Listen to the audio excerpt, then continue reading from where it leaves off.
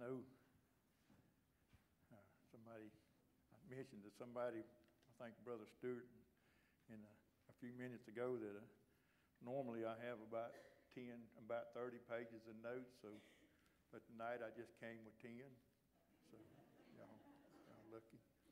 But what happened sitting over there just a few moments ago was, and God does this to me quite often. I can study for a message and just believe that I've got just exactly what God wants me to preach on. And you say, well, are you hearing from God? Well, I do. But when I get to church, sometimes the circumstances or things that I begin to hear, that God begins to point me in a different direction. So he just did that. So I don't need these. Amen. So we'll just throw this away. So we'll just do this the way the Lord wants to tonight. Amen. And Hudey Beaubouef won't get in the way. But I do appreciate Brother Wilton for calling me. Let me tell y'all what happened. I know I just got a short time, so I'm going to try to do this as quickly as I can. But I was pastoring at Palestine Baptist Church between Chatham and Columbia, and I'd been there about 7 years, and I just felt like God wanted me to move on somewhere else and do something else. And I began to pray, God, if you need me to move, or you're ready for me to move, just move me out. Well, he did, and but he didn't put me back in the pulpit as a pastor. And he's kind of given me a new ministry of going and filling in for pastors when they're absent. And I preached a few revivals, and God's been blessing the ministry. So y'all continue to pray for Vicki and I as we go to places God sends us to go. And God's been doing some awesome things, and people's hearts has been touched. We've seen some lives change. Hey guys, we've seen people healed. Amen. I still believe in miracles. I'm telling you, I believe my God is a miracle God. Do you? I really do. And because I stand before you tonight as a miracle, that I won't go too deep into it, but in 2019, I bled out with a diverticulitis bleed, and from all accounts, I was dead. They revived me. The doctor did. God just had me in the right place at the right time. I told Brother Stewart and them a few moments ago, they were asking me, somebody said, did you see any lights? I said, I didn't see any lights. I didn't hear any voices. None of those things. But here's another plus. I didn't see any fire either. Amen. So praise the Lord for that. Amen. So thank God for that. But God just sent me to Mark chapter 5. Mark chapter 5, as our sister was singing that song, he began to point me in that direction. And probably about a month and a half ago, I was in revival at Corinth Baptist Church down below Winfield, and God gave me this message to preach there. So you're getting it the second time. And whatever happens, it's just going to have to come from the mouth of God. That's all I can tell you. So Mark chapter 5, verse 21. And I'm going to use a lot of that chapter, but we're not going to read the whole thing. We're just going to read down probably to verse 24. Amen. Y'all there? Let's read God's word. Now I read King James. I don't know what y'all got, but that's what I got. So if it's a little different than yours, that's okay. And when Jesus was passed over again by ship to the other side, much people gathered unto him, and he was nigh unto the sea. And behold, there cometh one of the rulers of the synagogue, Jairus by name. And when he saw him, he fell at his feet, and besought him greatly, saying, My little daughter lieth at the point of death. I pray thee, come and lay thy hands on her, that she may be healed, and she shall live. And Jesus went with him, and much people followed him and thronged him. Let's just pray again. Father, we come in Jesus' name. Lord, I realize tonight, God, that you're God. Lord, that this book is your word. Lord, I ask you tonight, dear God, first of all, God, that you would just remove me. God, just don't let me stand in the way of what you need to say here tonight. Lord, I pray, God, that you would just speak through these lips. God, the words that would help us, the words that would heal us, the words that would comfort us, and the words that would bring us hope tonight, dear God. I want to thank you again for the honor and the privilege of standing in your pulpit. And we pray this in Jesus' name. Amen and amen. I want to share with you one verse of scripture from Luke chapter 4, verse 18, before we get into the message.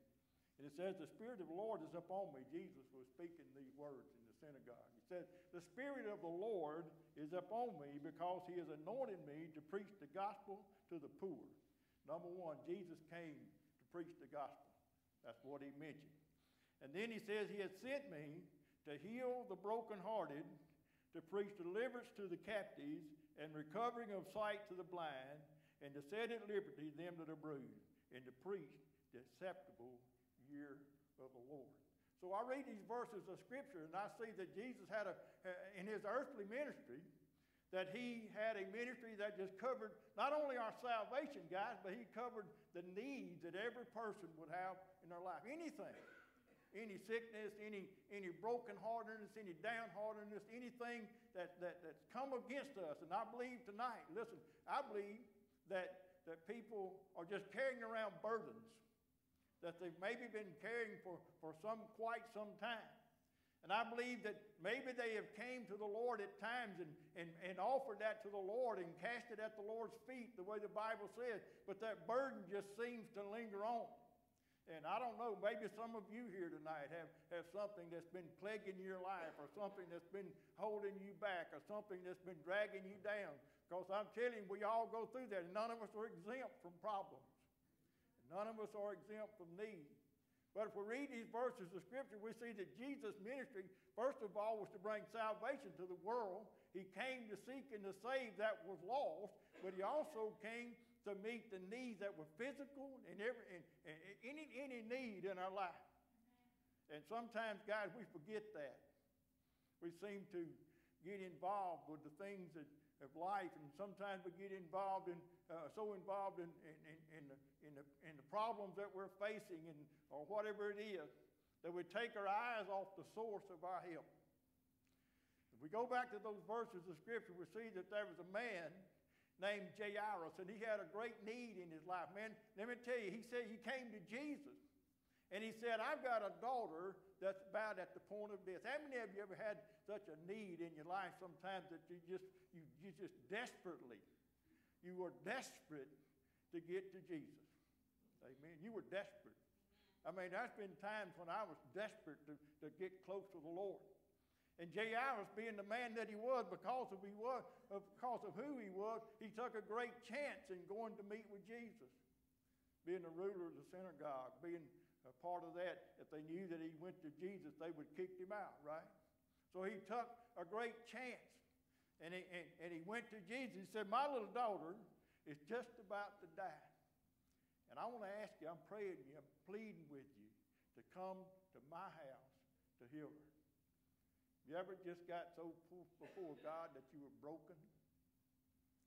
I mean, have you ever just had a need that you just fell before God, that you were broken? The Lord wanted to allow me to share this with you tonight. Because some of you, I don't know some of you know me. I've done work for some of y'all, done built houses for 49 years, amen. But listen, the Lord wants me just to say this to you tonight. My first wife passed away in October the 22nd, 2003. We were sitting at the table preparing supper, or talking about supper, and I turned around to get something out of the refrigerator, and turned around, she was dead. Just that quick. You know, it's hard enough to face death. Whenever you know that it's coming, or you're expecting it's coming, it's hard enough to face those things when you're anticipating it. But when it hits you all of a sudden, that you're just devastated. And I cried out to God, Brother Larry. And I said, Lord, where are you at? Why did you leave me in this thing? And I want us to see in these verses of Scripture what happened to Jairus, and see if you can find out, or if you can compare it to what maybe went on in your life. When I read these verses of Scripture, I said, I'm a Jairus. No doubt.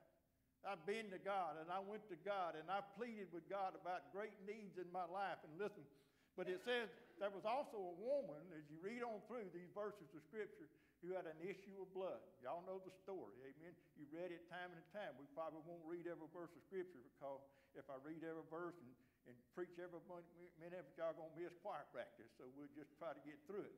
So it said, and she'd suffered so many things. And she'd been to doctor after doctor after doctor after doctor, and instead of getting better, she just continued to get worse and worse and worse. How many times have you been in a situation where it seemed like you just couldn't get through it? And we may not be talking about physical things here tonight, guys. We may be talking about financial. We may be talking about family problems and on and on and on. That we could just lay out a list of things sometimes that reach around this building and still not cover the needs that all of us have at times. How many times have you just tried and hoped and something just would not go away? We don't leave Jairus hanging now. We're going to get back to him in just a moment. But listen, but she heard of Jesus. She heard of Jesus. And she came in that crowd to where Jesus was at.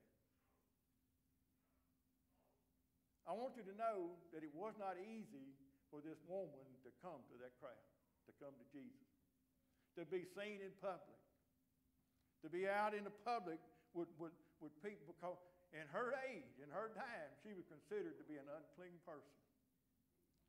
But she had a desperate need to get to Jesus, and she didn't care what anybody else thought. She didn't care how they treated her. She didn't care what they said to her. She was going to Jesus because she had a need, and she knew that Jesus could take care of it. Somebody asked me one time, how you know she knew that? I said, well, Jesus went around the countryside. He wasn't, and listen, he done miracles, and he done these things and that things, and people heard of Jesus, and, we heard of Jesus. In the age that we live in today, the gospel's been preached, and Jesus has been preached all over the United States. I know there's places in the world that never heard of Jesus, but we've heard of Jesus. We've heard about who he is. But when we have a desperate need, sometimes we'll go to this source and that source. And, I'm not against doctors. I believe in doctors. I believe God gave them the ability, and I believe it's a God-given gift for them to heal. Matter of fact, when they done surgery on me and removed my colon, listen, that doctor said, I pray with my patients before I have surgery with them. If you allow me, I said, please do. And guys, God gifted him to do what he did for me to save my life. And listen, I believe in that. But I believe that anything, any healing, anything that comes in our lives, it comes because the hand of God created and the hand of God did it. And here's the thing. She heard that Jesus, and she got in that crowd. And I can just see her with a desperate need. In desperation, trying to get to Jesus, to bring her problem to Jesus. And she said, if I can just get there close enough to touch his garment, amen. Just to touch his garment. If I touch his garment, I'll be made whole. If I can just get to Jesus, I'll be made whole. Tonight, let me tell you, he's still the same Jesus. He's still the same Jesus. Listen, the Bible says just Jesus Christ. He's the same yesterday, today, and forever. Amen? He hasn't changed. Listen, people change. Time changes people. And listen, we get so satisfied with the way we are and the way things are. And we get complacent. We get easy with life. And sometimes life leads us astray because it leads us away from our source of help. We put our dependency in this thing and that thing. We depend on our money. We depend on other people. We depend on this thing and that thing, and we take our eyes off the real source of our help. If I can just get there, I'll be healed. You ever had a desperate need like this woman? I mean, I believe she crawled through that crowd. I believe she got down on her hands and knees. Now, I can't read this. This is just Beaubouef philosophy, amen. This is my theology, listen. And I believe she got down on her hands and knees and literally crawled through that crowd. And then all of a sudden, when she broke through, she looked up and she saw the hem of the Savior. She finally got close enough to touch him. She said, if I can just touch him, I'll be healed. Let me tell you tonight, church, if we'll just get a hold of Jesus, just do what we need to do, whatever we must. Forget about what somebody else thinks. Forget about that. I'm going to tell you, I don't believe your pastor would say anything any different. But just forget about what anybody else thinks about you. And go to Jesus. And do whatever is necessary to get to him, just to reach up and touch the hem of his garment and just get a hold of him in such a way. And when you do, believe. See, here's the thing we do so many times. We want to go to Jesus, and we believe that God is able, but we'll go to him and we'll even pray, and sometimes we'll even gather around and pray, and then nothing happens. And so we push it off as if it just wasn't God's will. Hold on. What did Jesus say? I've come to help those in need. Everything that you need. Amen. That's his job. That's his ministry. So we push it off. Well, it wasn't God's will. Now, I know God doesn't heal every disease. I understand that. But if we come to Jesus with the mindset, if he wants to, he can. We don't. And listen, we shouldn't come to him with a mindset as maybe he will. Come to him the way that this woman did, which she said, if I can just get to him and touch the hem of his garment, I'm going to be made whole. She didn't doubt, Brother Larry. She believed. See, this is the problem that we have. It's not that we don't know about Jesus and that we haven't heard about Jesus and we haven't heard about his power to perform the miracles or to heal our bodies or whatever needs to be done. The problem is in believing.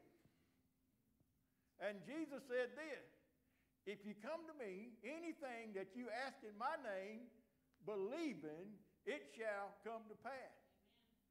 So I want to tell you something tonight, church. Sometimes we just need to pray like those disciples did.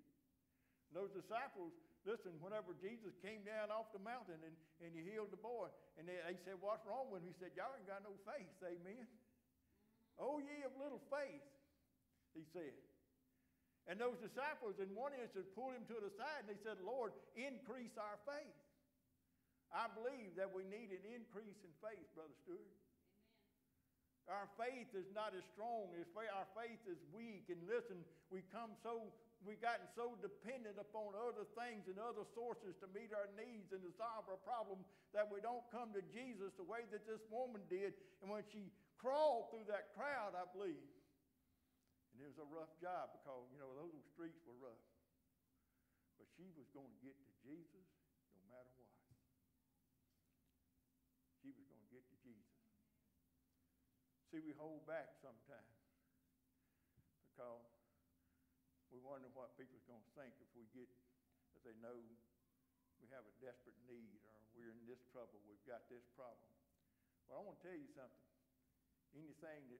Any problem you got between you and Jesus. She wasn't there to tell those people about her problem. She was there to meet Jesus, who already knew she had a problem, and he could fix it. Amen? Amen. She came to Jesus. And verse 30 says, and immediately, after she touched that hem of the garment, that blood was dried up. It says she felt in her body that she had been healed. I want to tell you something. When God touches us, there's something that we know it. We know it, amen. I knew God helped me. You say, but the surgeons did it, but it was the hand of God, amen. Listen, she knew that something had happened within her and that she was well. And Jesus immediately knew it. He knew within himself that virtue power had left his body and went to her. And he turned around and said, who touched my clothes? I think he knew who it was, amen. He just wanted to see if she was going to admit that I was here and I came to you. Who touched me? And he looked around, see her that done this thing. But the woman, fearing and trembling, knowing what was done in her, came and fell down before him and told him all about the problem, the truth. And this is what Jesus said, daughter, thy faith has made thee whole. Thy faith has made thee whole. Go in peace and be whole. Be healed from your plague. People say, well, Jesus don't do that nowadays. I was told by one man one time there's no such thing as miracles. I said, come on, man, every time somebody gets saved, that's a miracle, amen? That's still a miracle. Just getting saved is a miracle. I said, God still is in the miracle business because he's still God. He's still God. That's, when we pray, we want to pray with an expectation. Amen. Believing that whatever I've asked the Lord, God's going to do it. Amen. And it's easy for us in our mind to say that, but I want to tell you something. And I found this out the hard way, brother. Because I preached for 26 years before I got down to what I really desperately needed God. And when it came knocking on my door, that's when I realized how desperately I really did need. I could preach it, and I could tell you how much you needed it, and how much you needed to trust the Lord. And listen, but it was like words that I was just speaking words. But whenever it really came to the reality to where I needed the Lord, and I needed his help, and I needed his healing, listen, whenever it knocked on my door, that's when it got real to me. Amen. Things get real in your life sometimes. Listen, God, those things that go on are real. And when it gets real, we'll come before God. And listen, if we just pour it out of him and say, I'm going to get this. I'm not going to quit till I can touch Jesus, until Jesus touches me. I'm not going to give up. See, here's what happens. We'll pray sometimes for this or that, whatever the need is. And we might pray once or twice, sometimes 3 times, maybe. And when we don't see God move, we just stop. We give up. That's amen or oh me, right? But it's the truth. Sometimes we just give up. Well, God's not going to do this. Well, let's go back to the man we started talking about, okay? Can you imagine Jairus coming before Jesus and he said, I need you to come to my house. My daughter's about to die. I need you to come heal my daughter. And all of a sudden, Jesus just leaves him hanging. Huh? Look at the Bible. He just kind of shoved him. He was back in the background. And he's focusing his attention on somebody else. And he's doing this miracle for this woman that everybody considered unclean.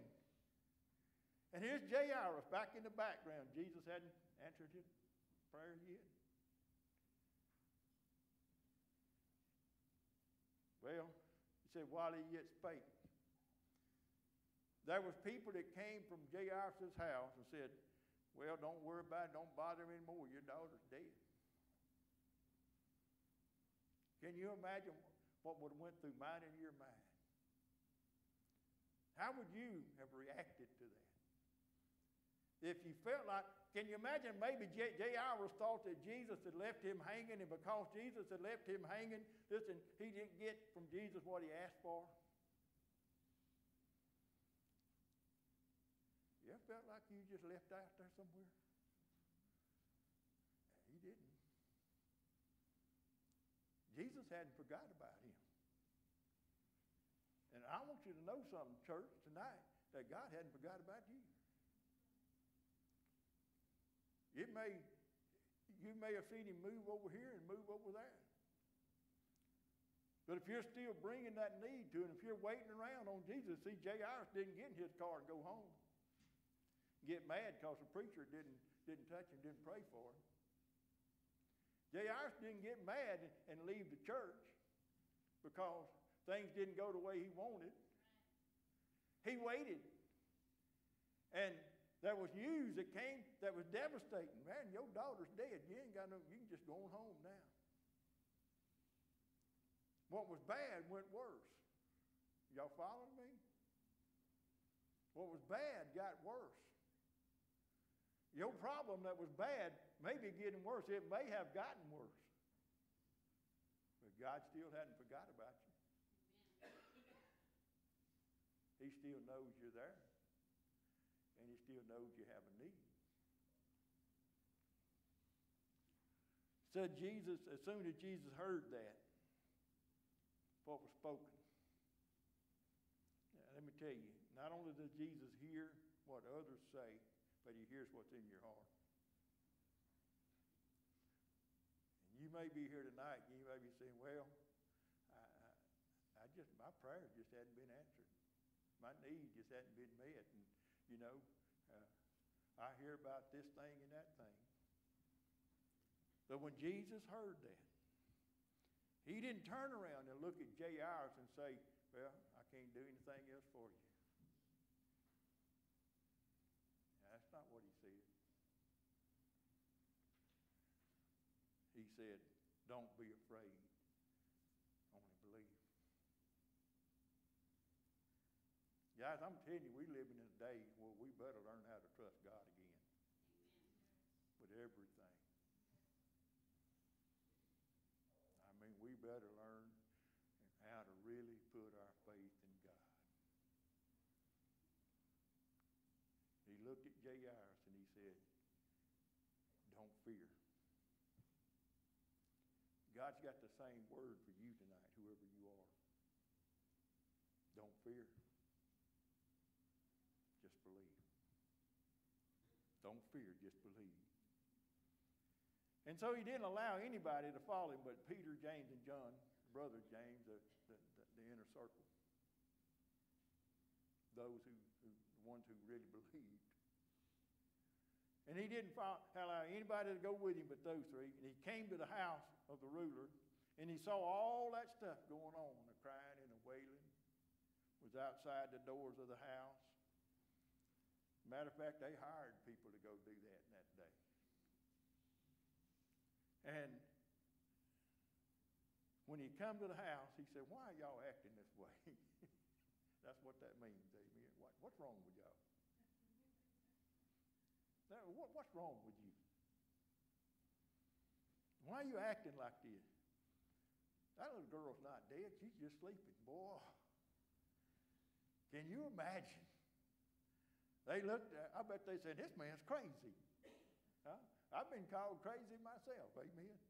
I've been called a lot of things. Listen, I've been accused of being Baptist-Costal. Can you believe that? Listen, I've been accused of a lot of things in my life. But I'm going to tell you what, I believe in Jesus. And he said, why are you doing this? This girl is just sleeping. They laughed at him. And they, to scorn. They scorned him. Jesus put them out. Clean house with them. You know, it's not that he couldn't perform miracles in front of all these unbelievers, but I think he just got aggravated with them and said, get out of here. And boy, I'm telling you what, he just opened the door up. Said he went in there and he took the father of the little girl, and they went in there where she was laying. Took her by the hand and he said, now, I may say this wrong. If I do, y'all just tell me after church, and I'll say it right the next time. Talitha Kuma, which is saying, I say unto you, arise. And can you imagine what happened when she stood up? said, Brother Hudey, you mean God can raise the dead? Well, he said he would one day.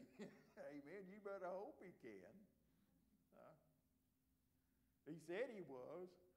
He said, I'm coming, and one of these days, everybody that's in the grave is going to hear my voice, and they'll rise to life everlasting if they believe in him. Now, I don't know. I didn't have a piece of paper wrote out that said my life had ceased. But I do know there was 30 or 40 people in there and said, man, this is a miracle. Wow, this is a miracle. I forgot what number it is whenever they declare you dead when your hemoglobin is so low, but mine was 2. And I'm here. Amen.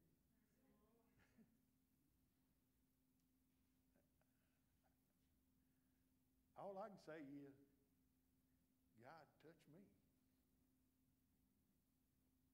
in a miraculous way. See, I did that twice. I bled out in July, and I bled out in September. God put his hand on me. Amen. I believe that God is still able, guys. I believe we've still got the same God. And listen, you may have waited. You may have felt like God's forgot all about you. And you may have been crying out to a need for God for quite some time. But guess what? J.R. didn't give up. Just don't give up. Because God still cares, guys. Amen. God still cares. Amen. I thank you so much for your attention tonight. And I don't know, maybe you've got a need. Maybe you got a need tonight. I don't know how much time we got left for choir practice, but I would just ask you this, just to stand, if you will, with me tonight. But they just, you know what's on your mind. You know the need that's in your heart. And it might just be somebody that's lost that you've been praying for. And God hasn't answered that prayer. Well, let me give you a little hope. My mother and daddy raised 11 kids. 7 boys and 4 girls. I was right in the middle. 3 boys and 2 girls older than me, 3 boys and 2 girls younger than me. My daddy took us to church. He was pastor for 60 years. And I was a drug baby. I drugged the church every time the door was open. Amen. But I was baptized 3 times in the little creeks and ponds. Tadpoles, all knew my Social Security number. Amen. I'd go in the center, in the water, a dry center, and come out a wet one. 39 years old. God saved my soul. Amen. My dad came and preached. I was pastoring First Baptist in Dotson, and Mount Grace came to town in 1996. And I was preaching 5 times a week at Mount Grace, because they didn't have any other pastors coming yet. My dad come preach one night, and he preached a message on God is more faithful than we are. My mother had passed away 2 years before I got saved. And Dad went in. He said, when I called him, told him I got saved, he said, I knew it was real that time. I could tell by the sound of his voice that it was really real this time. He said, I went into the living room where Hudey, Mama's picture was hanging on the wall. And he said, I was jumping up and down shouting, Mama, we won. Mama, we won. Amen. So let me tell you, don't give up. Don't give up on your loved ones. God made a promise, Brother Larry, in that Philippian jail to that jailer. He said, if you just believe in the name of the Lord, thou shalt be saved and thy house. And thy house, God. Don't ever forget that. I don't know. God just wanted me to share that with you for some reason. Somebody need to hear that. Amen. Let's just pray tonight and be dismissed. Father, we do come in Jesus' name. And Lord, we realize that, God, that you are an almighty God. God, that you're awesome. And God, we know, God, there's no power that's greater than yours. And Lord, tonight, God, I don't know the needs that's in this place. But God, apparently you did, because you changed my mind on the message to preach. And Lord, I pray tonight that, God, that something that's been said in this place tonight would strike home with someone. And God, that, Lord, that what they've been asking and what they've been seeking, Lord, will come to pass. Lord, we do pray for those that were mentioned tonight. There's many that were mentioned that are sick, many that's lost loved ones. And God, you're not only the God that heals, you're the God of comfort. And Lord, we're asking you to put your hand upon them, God, and do that only you can do. And Lord, we're going to give you the glory for it right now, in advance. In Jesus' name, amen. Thank y'all.